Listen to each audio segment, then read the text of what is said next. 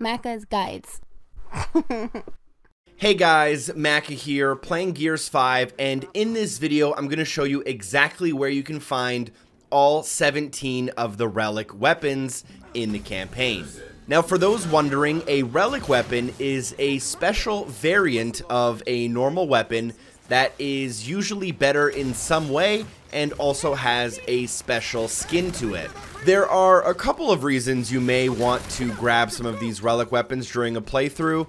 One of them is obviously that these weapons are going to be better than the default variant of that same weapon, so it could make your playthrough a little bit easier if you're playing on a harder difficulty. They're also very fun to use in certain cases, and there's also some achievements tied to them.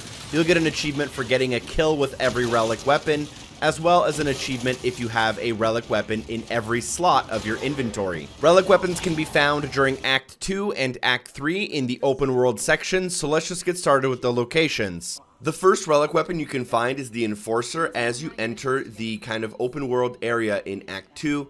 You'll hop off your skiff in order to go to a light switch. You'll notice a Crimson Omen to your left, which is an indicator of a nearby Relic weapon, and you can pick it up before dropping down. For this Enforcer, it'll fire a little bit slower but do more damage, which is actually a really great trade-off for this weapon.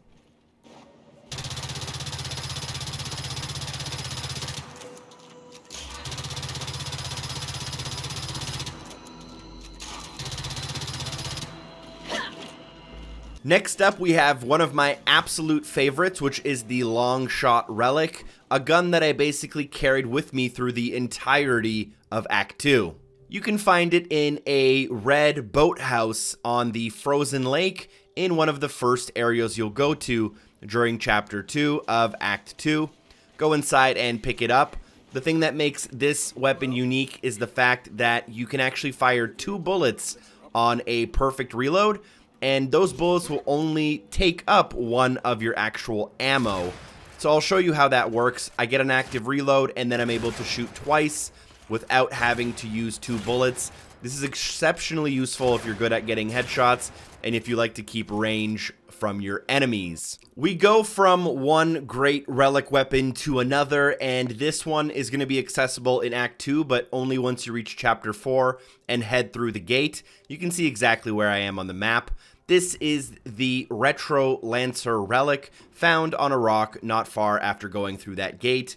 And once you pick this weapon up, you will find out what its crazy ability is, and that is that all of the rounds that come out of this gun are explosive and will blow up in the air in order to hit enemies.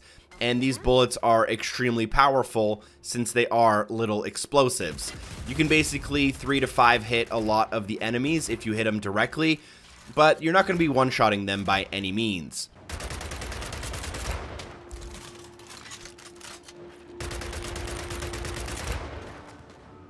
Next up, we have a weapon that I thought would be really cool, but personally for me was a really big disappointment, unfortunately, in Chapter 4 of Act 2, near the abandoned mines. Before going into this side mission, as you enter through the gate, you can go up the path to the right-hand side in order to find the Torque Bow Relic. Now, this variant of the Torque Bow basically fires non-explosive rounds that can basically headshot enemies quite easily as long as you have the aim. The draw time of this Torque Bow variant is also a decent amount quicker than normal.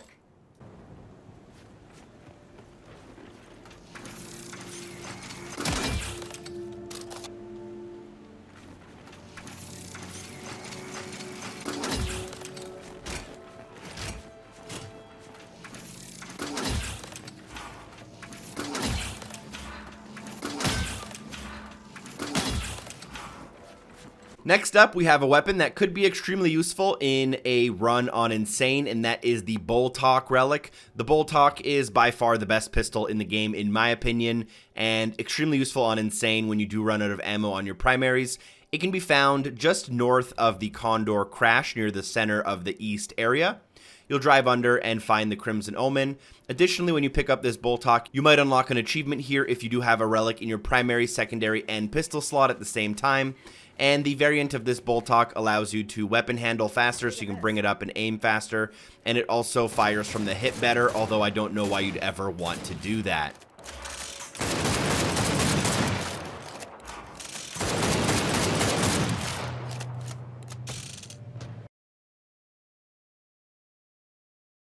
Then we can get the Dropshot Relic, which I think is very unique, although maybe a little bit limited in its functionality because it doesn't have too many great uses, and that is the Dropshot Relic. It can be found near this iceberg in the kind of northeast part of the frozen lake, and there's a small little path on this iceberg that lets you kind of get in between some boulders. You'll notice that Crimson Omen again here, as it is in every location. And then when you grab this Dropshot, the variant allows you to basically freeze enemies with a round of cryo instead of an explosive round. However, I found that when I used this, most of the enemies would freeze but not die. So I'd have to freeze them and then change my gun or hit them again in order for it to work. For some reason, I'm hitting a small invisible wall here, so let me just kind of move forward and you can take a listen.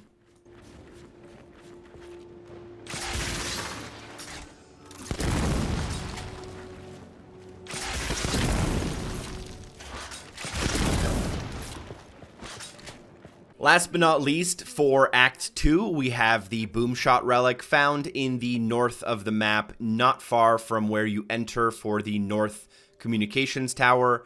As you enter, you'll want to work your way to the right-hand side of the path towards the substation. As you enter the substation, you'll see kind of two generators on the right-hand side with that note of the Crimson Omen on one of them. Behind them, you can find the Boomshot Relic, which looks very cool and can be quite useful. In this variant, the Boomshot holds 3 rounds of ammo in 1 reload, so you can basically just fire it 3 times without having to reload. This can be great for taking down really big enemies that have a lot of health, but it also makes you burn through that ammo a lot faster.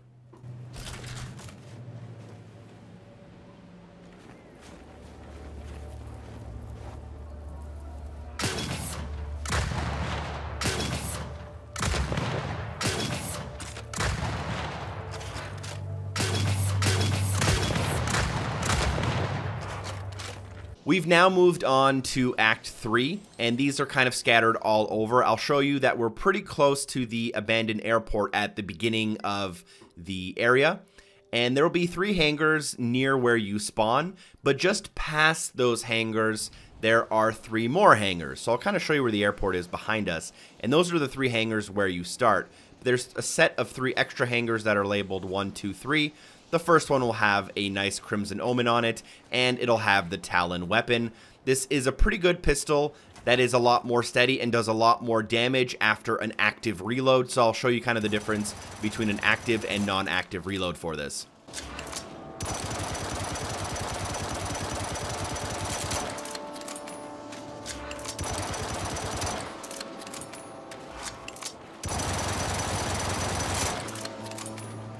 Next up, we have every Gears fan's favorite weapon, the Gnasher Relic, found in Act 3 near the very beginning, and this one can be found kind of near the north border as the map starts to open up. A special thanks to James Frew, or Wookie Gaming on Twitter, for helping me with this location as I was stuck finding my last Relic weapon for almost a day and a half. Additionally, shout out to Loveboat Gopher for helping me out with these in general. The Gnasher Relic variant basically allows you to shoot a slug instead of the regular shotgun spread. This sounds really good, but doesn't work in action as well as you would hope, as the slug doesn't have much distance on it and doesn't do as much damage as you would hope. You can pop off some heads if you try hard enough and have the aim though.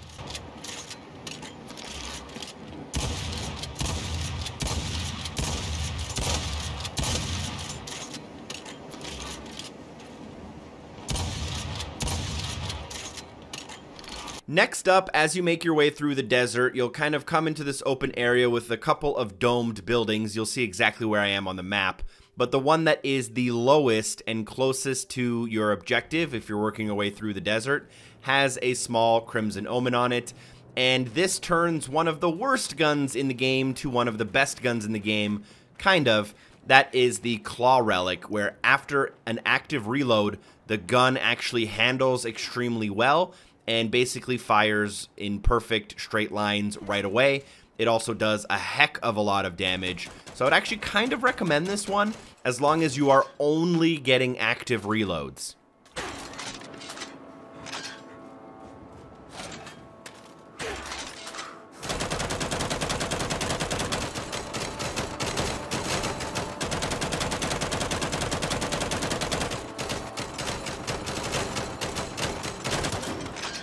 We'll now move on to the kind of north pump station, and I'll show you on the map exactly where we are. We're not far from the rocket hangar here, and before going in or after coming out or whenever you want to, just outside of this area there is a car park of some abandoned cars, and here we can find the relic for the Markza, and this one really made me scratch my head. The Markza is a long-range gun, and this variant allows you to shoot it full auto, which sounds great, but the gun doesn't carry much ammo, and it's not that great to shoot at a distance in full auto. However, if this tickles your pickle, go for it.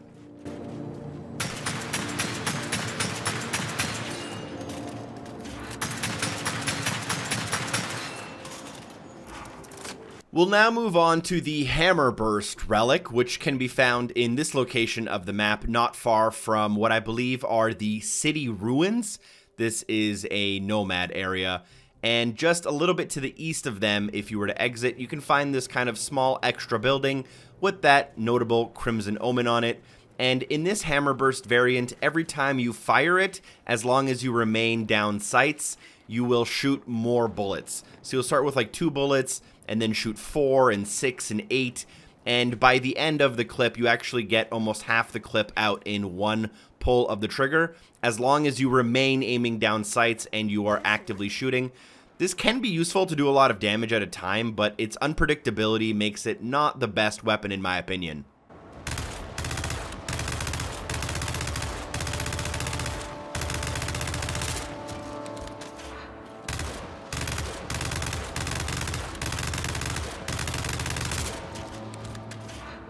For number 13 in this video, we're going to get the Lancer Grenade Launcher Relic variant. The Lancer Grenade Launcher is a phenomenal gun.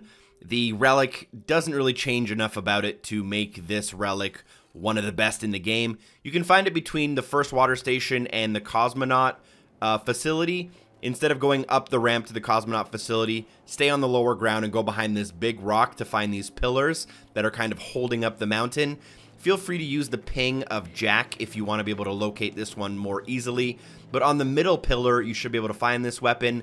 In this variant, the grenade launching ability fires straight at the enemy and then bursts in their face, instead of firing similar to a mortar strike.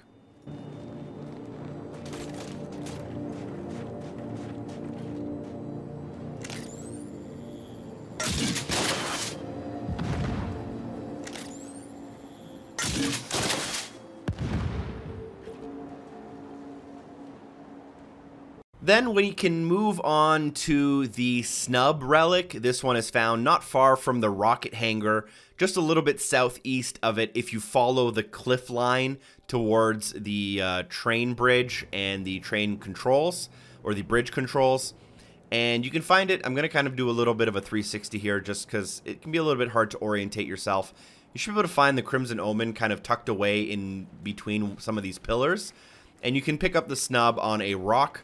This variant allows us to shoot 2 bullets at a time, and you get to shoot both of those bullets with very good accuracy, so you can kind of double your damage. However, I don't think the Snub's an overall great weapon. This can be somewhat fun to use.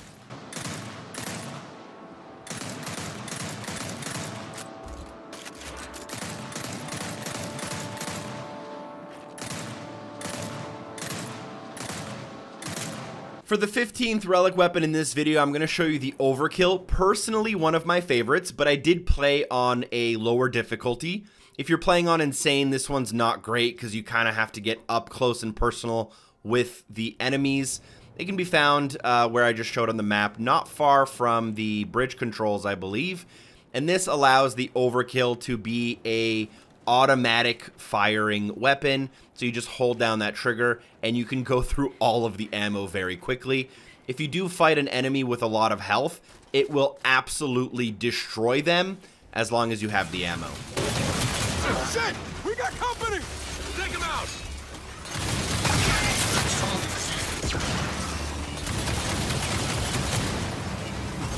Next up, we are going to do the regular Lancer relic. This one can be found not far from the cargo shipwreck side mission as you work your way down the map in the desert here.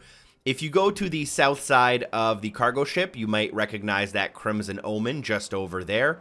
And this weapon's unique ability is that it has a special type of melee attack that's supposed to stun enemies and then open them up for either a chainsaw or another melee or an execution.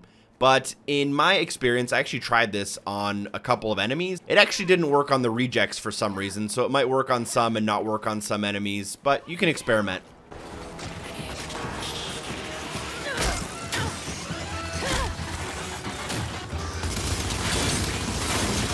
Last, but certainly not least, is the Embar relic found near the Fallen Condor.